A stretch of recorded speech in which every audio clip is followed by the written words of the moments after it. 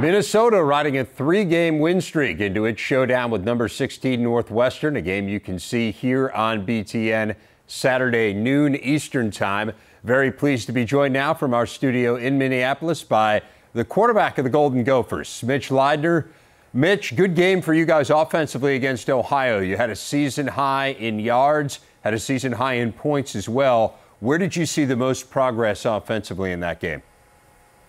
Well, I think the offensive line did a good job stepping up for us that game, and really giving me time in the pocket to make some throws, and the receivers doing a great job downfield, getting open, running great routes, and catching the football. So overall, it was a good team win. The running backs as well stepped up, played good that game, able to open up the passing game. So it was a good team win for us, especially offensively.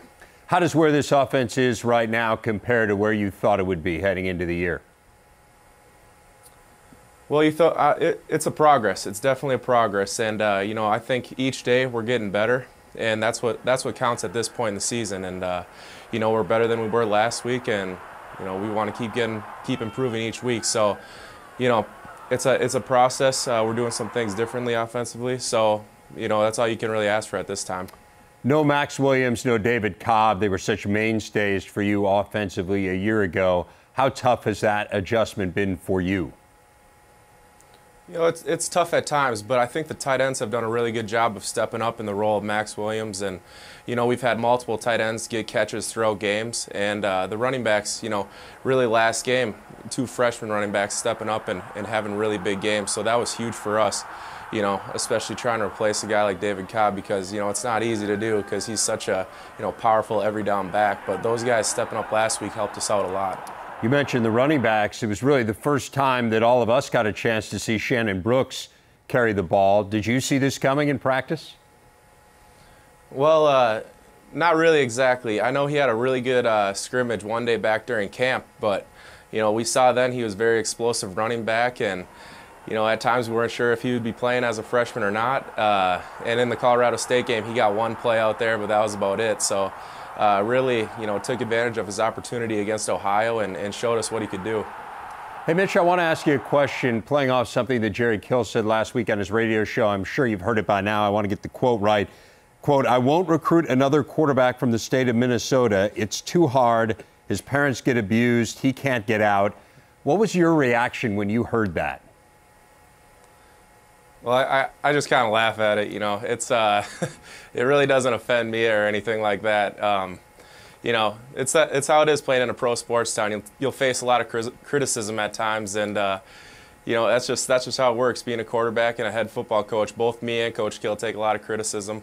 When the team doesn't do good, and when the team does do good, we get the credit for that as well. But it's all part of the game, and it's going to make me a better person later on in life. So it's just the way it goes.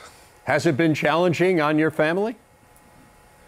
I mean, no, it's my family takes it with a grain of salt. They understand, what it's like to be a college football player and that type of thing, and they understand that fans can be critical of me sometimes, but hey, they support me, and that's all that matters. Let's turn ahead to the game this week against Northwestern. Like you guys, they are playing really well, particularly as a defensive team, so that's the challenge facing you. What do you see as you watch them and get ready for them on tape? Yeah, they definitely have a lot of good playmakers on their defense. They're a physical football team, and it's really going to be important for O-line to step up and play physical as well. Hopefully we get a good ground attack going on them and be able to open some things up in the passing game. But they got playmakers all over the place, so we just got to be smart with the football. Take care of the football and play our game. Anyone in particular who has stood out? I know that linebacker, number 18. He's a playmaker. He's all over the field. I think there was one game where he had near 20 tackles. So I mean, he's definitely a guy you got to look out for. How would you compare their defense to your defense?